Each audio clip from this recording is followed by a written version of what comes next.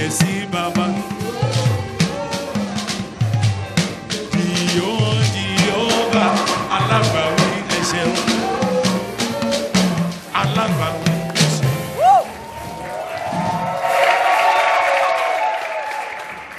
and gentlemen, a man who needs no introduction.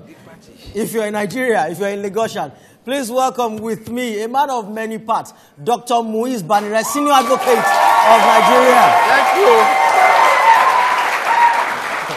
Dr. B, my person. Look, let's get it. Why are you so humble? My wife said so when you just drove in a Camry. Now you drove in a Camry.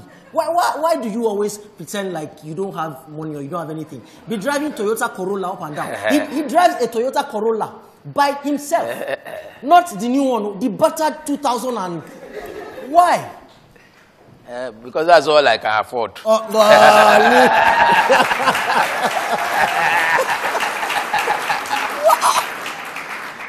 You know, there is recession. We see what your mates do. People who are not even up to you are blowing sirens. And they are smarter. They are smarter. Let me tell you what is weird. There was. Let me be opening small family secrets. There was one time during one election about 4 or 5 years ago, thereabout, where the reports came that there might be a threat. So the police commissioner insisted that he had to have security. You remember? He has a Range Rover Sport that he used to have, that he never drives. So they gave him the security. He put the security in the Range Rover Sport to be following him up and down while he was driving the battered Camry. Is it that the person who did the medicine for you said that the aim of the medicine is that you must never ride luxury cars? No, you can ambush me with one first. Okay, I should just buy one and see whether I will ride it. Dr. B, just if you don't want, just give me. I will take. You're welcome. You have to be in so many places today. Thank you for being here. It's amazing. He was here first in 2010. Then you were commissioner for environment of Lagos State then. And, you know, as we have worked together over the years, it occurred to me during your 50th birthday ceremony last year. I was MC at his 50th birthday ceremony. It occurred to me as I was emceeing the event that, wait, it is either Dr. B is lying about his age or you have been successful for a long time as a young man.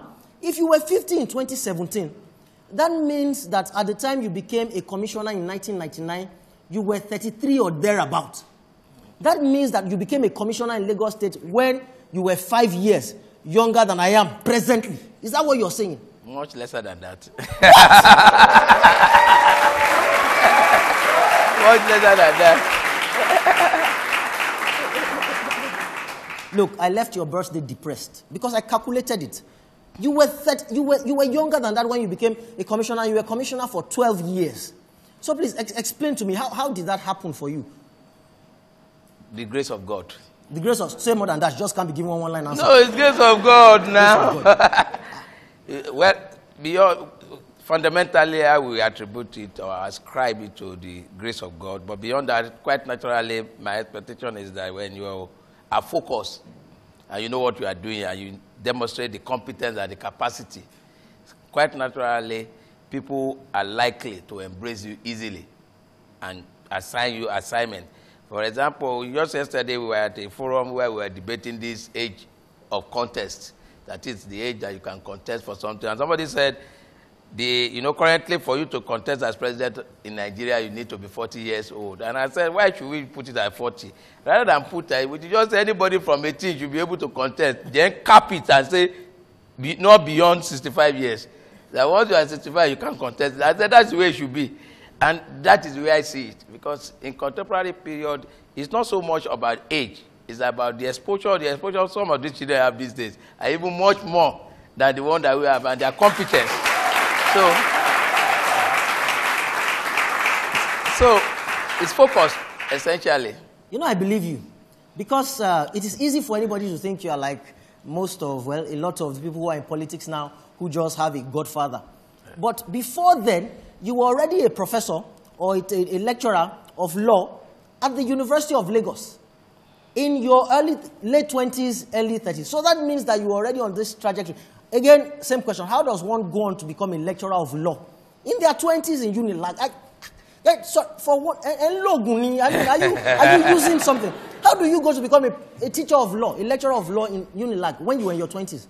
No, you know, an average age of graduation during our own time, if you have not been so much disappointed by JAMB or WAEC, yes, it's around 20 plus that you will graduate. Now, of course, by the time you finish, our own profession is even longer in the sense that you have to go to the Nigerian law school to actually become a legal practitioner.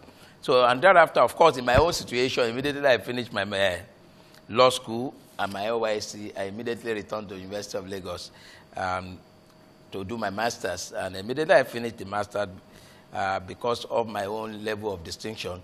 I was immediately absorbed into the Faculty of Law as a lecturer then. And of course, from that 1999 till I left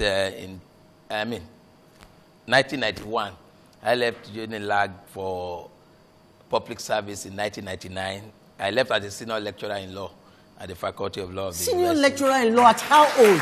That's, look, see, Dr. B, I went, you know I'm a graduate of Unilag. Yes. And so that's biz admin behind law. I know what senior lecturers look like. Yes. Senior lecturers look like you now at 50. That's what they look like. So how can you be telling me that you were a senior lecturer and you were what, 32? I mean, you must have even been small amongst all the other lecturers. You know, we are getting younger ones now that are achieving higher feat than that. Because like I said to you now, you see, our own world then was even largely analog. These children of nowadays are largely digital. So they even move geometrically while we move arithmetically. So if you are looking at them, I'm sure you find people of 20, you probably find people of 27 as senior lecturer now. Okay. There's one question I've always wanted to ask you. Yes. Close as I am to you, I've never asked this. I know your life, but I don't know the bridge between Unilag and Ashiwaju and becoming a commissioner. I mean, you weren't just sitting in your office in Unilag and then they came to call you. I mean, what happened? What was that bridge? Especially as we were coming from the military era into that. How did you get into that place? Again, I will go back to my earlier remark that to say, because beyond all things, you must always place credit at the first doorstep of God. Of God. You must clap for God. That's where you must start from. Now, because no matter the level of dexterity or the energy or the capacity or competence that you have, if that is lacking, you can't get anywhere. That's the reality. Now, I tell you for free, for somebody like me, I've always believed that if possible, all of us must be actively engaged in politics. In the sense that you can't continue to be a perpetual complainant. Things are bad, forests are going up and all those stuff, and you are not participating. It's either you put yourself forward or you get actively involved in choosing those who will lead you. And so, right from my own school days, I've always been in unionism at all levels. And so immediately I left, of course, I joined them also within the political circle, contributing my own quota. And quite unknown to a lot of people, as far back as around 1987, even when I was in Unilag, we have started associating with some of the political associations outside, externally. And I remember that there used to be a political association called PFN then. Of course, I was part of it then. I was even assistant legal advisor at the world level then. And by 1990, when we had the Social Democratic Party, the platform under which late MKO contested, and of course, Ashiwaju contested also as senator. I was legal advisor of the two local governments simultaneously, Muiz local government and Ojo. Ojo had no active lawyer within the party then, so somewhere along the line, I had to also be their legal advisor. So I was serving the two of them simultaneously. And of course, from that moment on, going forward, I've been used to most of them. And of course, again, one thing with that particular regime is that there was more focus on people that are nowadays referred to as technocrats, people that are from largely outside the political circle. But in my own case, of course, I combined the two. I was in the academics, and of course, I was in their midst equally. So it wasn't that difficult. And the practice then was even that largely you find recommendation from the various local government to whoever must have emerged as the governor towards the constitution of the cabinet. So that was the process that I equally went through and eventually became one of the people nominated by him. For the commissioner, you must have been, were you the youngest on the... Yes, I was throughout. You were the youngest commissioner? Throughout the time I was there. Amazing, amazing. We'll take a short break and we'll be right back. Don't go anywhere yet.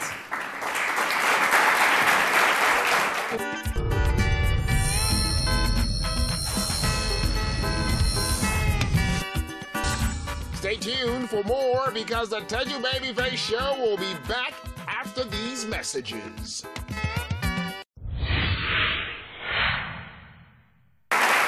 Thank you very much. We're right back on the Teju Babyface Show, and I still have Dr. Muiz Banire in the house. I have 2 more questions for you, sir, because you have to go and do all these many things that you're going. And I've told you, don't go to that Ijebu place today. Can you believe he has 2 parties in Lagos today, 2 in Ijebu. He's still here and he has a conference. Wow. So I have to, wow, Gani. Driving Camry up and down when they should be blowing you with siren. Anyway, your thing for wanting to impact Nigeria, you've left public service now, but you're still doing it. You called me one day and said that you don't attend our meeting of UAC. I said, UAC, the makers of Gala. You said no, United Action for Change. That's the name, right? That you don't attend our meeting. And so I came to the place, and apparently you are the convener of a meeting, a think tank of progressives, people who want Nigeria to be better. You meet every week somewhere on your own dime. It is free. All of you come and contribute ideas, and then not only ideas, you take actions, immediate actions to make things better. You are like the Office of Public Legal Services in a manner of speaking, UAC. Why are you doing this? Well, let me say first and foremost that UAC, that is the United Action for Change, is not a political movement at all. It's like it's a pressure group. It's a movement on its own that is geared towards enhancing the society. And it consists mainly of people who believe that they need no office for them to be able to add value to the society. Those are the people that you will largely find there. Like we normally say, we don't share rights there, we don't share money there. In fact, rather people contribute to make things happen. And what we do there, like I said, is to add value to the society, bring up the younger one by, for example, conducting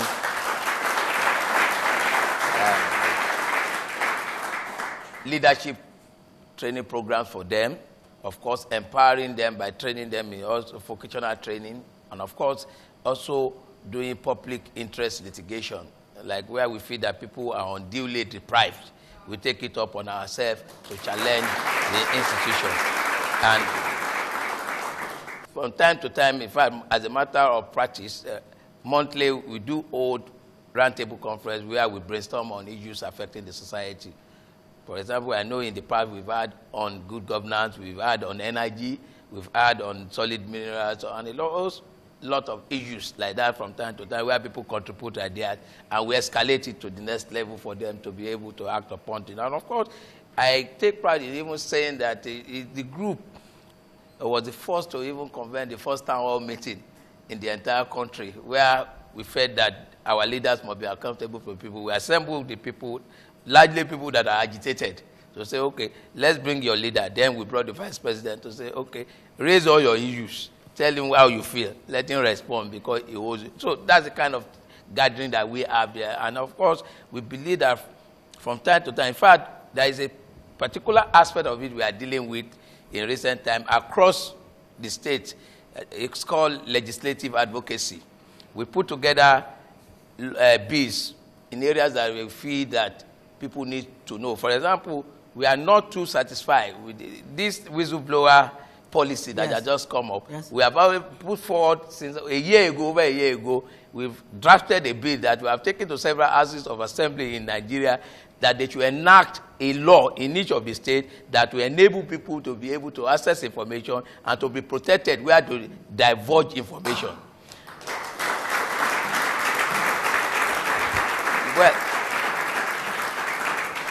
Well, quite expectedly, it has not seen the light of the day. We were not shocked because we do not expect them to naturally hang themselves. So that is still hanging all over the whole place. So that's part of what we do. For example, even the Freedom of Information Act that we have today, you find that except for about 3 states in the whole of Nigeria, others have refused to domesticate that law. So it is impossible for you, for example, now if somebody says, I've tarred your road now, to ask the man to say, okay, you tarred my road, fine. How much did you tie it? The man will not tell you. It's possible that the amount that has been so expended on that road could have done 10 of it. But, you know, in our own psyche here, the natural thing you find is that you start dancing and thanking them for using your money to do your service. It's also unfortunate. You know, our psyche has been so much bastardized. Okay. So if anybody wants to join you at in UAC, yes. How can they do that? Well, we have a website. You can just access the website. That's the easiest route. Just go to uacng.org. You find all information about the movement there. UACNG. Thank God you said it yourself. Because when you said you had a website, I was thinking of asking you, but somebody was asked one time ago about a website, and that didn't particularly end well. So I'm happy that you know your own website. Yes, I was a bit uncomfortable too, but unfortunately, no guard is all.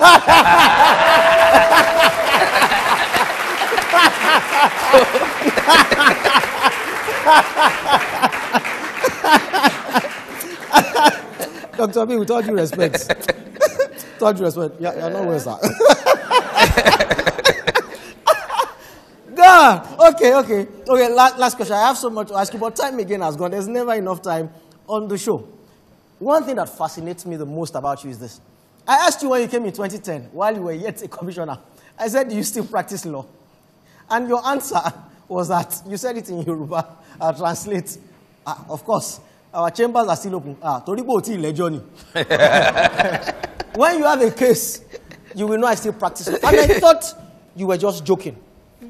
And you left service almost willingly 12 years later. As far as I know, you are the longest serving commissioner in Lagos till date.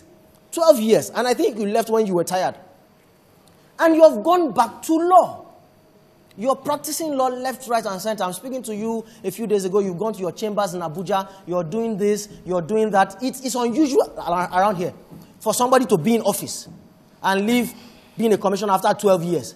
You don't want to run for Senate or State House or governor. You don't want to go to Abuja. You have gone back to private practice. 2 questions out of that. First of all, is that how much law is paying you? Second to that, why? Why are you different? Why are you not there? You see, part of the problem that we have in Nigeria today is that we all collectively, all of us are guilty of it, is that we tend to put people without alternative contract addresses in position of leadership. What does that mean? It means, what that means is that people without any job, they haven't done anything successfully in their life before. They have no other shop anywhere. You put the man there. What do you expect to be the output? That's number one. Secondly, is that the man will die, do anything possible or not to continue to be in that system forever. Because he has nowhere else to go. That's the first aspect of it. That is why personally I always encourage people to say, look, you must ask questions. Look at the pedigree of the people that are coming forward. Don't look at the platform alone. These days, platforms are deceitful. In fact, there's hardly any dissimilarity between them these days. So you must be able to probe into the individual that has come forward. That was your pedigree, what's your competence, and what do you have. But that's number one. Number two, again, is the fact that beyond that, you discover that if truly you want to live the kind of life you have set for yourself, you must have something else to do. Because how much are they paid?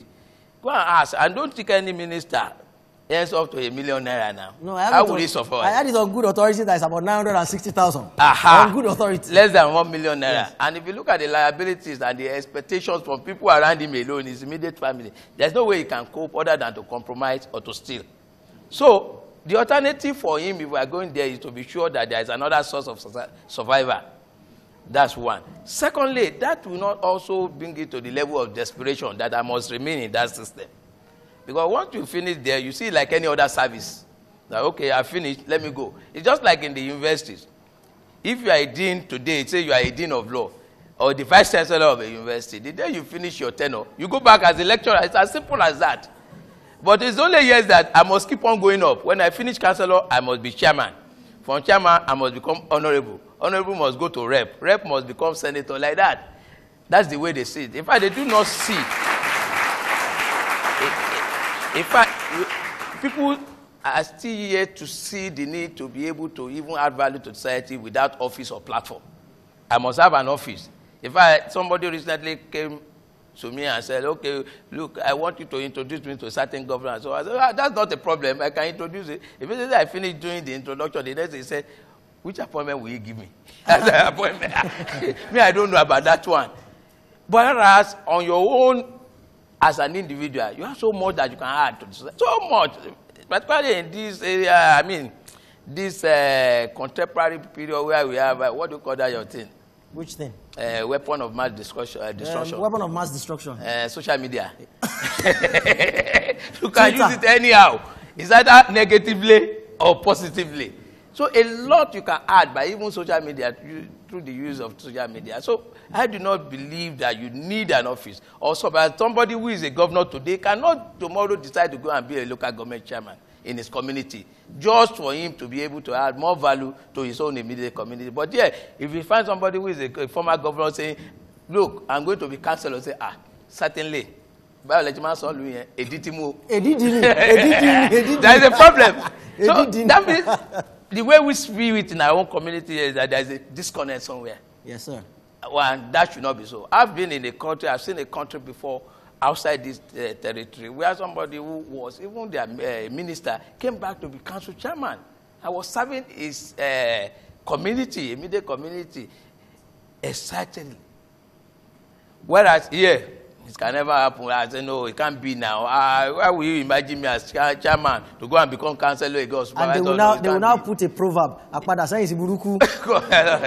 So that's one aspect of it. Yeah, the last aspect of your question relating to the money. Law, legal practice in Nigeria, I must tell you to a large extent, I don't want to use the word lucrative, it's comfortable. Yeah, because we hear the big amounts they pay you. Somebody is a counsel to this person, 500 million. It's a matter of choice. You can go for a lesser one.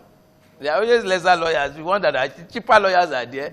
The other ones are there. It's a matter of choice. But the one thing I know is that there is a presumption in favor of anybody that is a lawyer that at least it will be comfortable. Okay. So do they actually pay them those huge amounts, or is there suspicion of money laundering? Because you hear a lawyer earned huge amounts of money. Do they actually earn that much? They earn that much. Really? Yes, they do. And you know, it's the only learned profession. I told my parents I wanted to be a lawyer. I told them, Dr. B, I'm not lying. They said that there are no job for lawyers anymore. That I should follow them to Keja High Court tomorrow and come and say how many lawyers are doing affidavits. Now, anyway. No, because it's never too late. It's never too late. You can go back. I'm 37. You were commissioner at 32. Saying, well, I don't know. What are you saying? No way. Anyway, Dr. Muiz Banire, I have to let you go because you have so much to do. I can always bring you back. You're always there for me. This is one of the people that God has blessed me with, and I'd like you to stand up and give him a rousing round of applause. Thank you very much for all you do. Thank you. Thank you very much, Dr. B. Lulu fún bàbá kí ló ṣe yín? Bàbá ò lè jó ṣùgbọ́n lulu fún bàbá.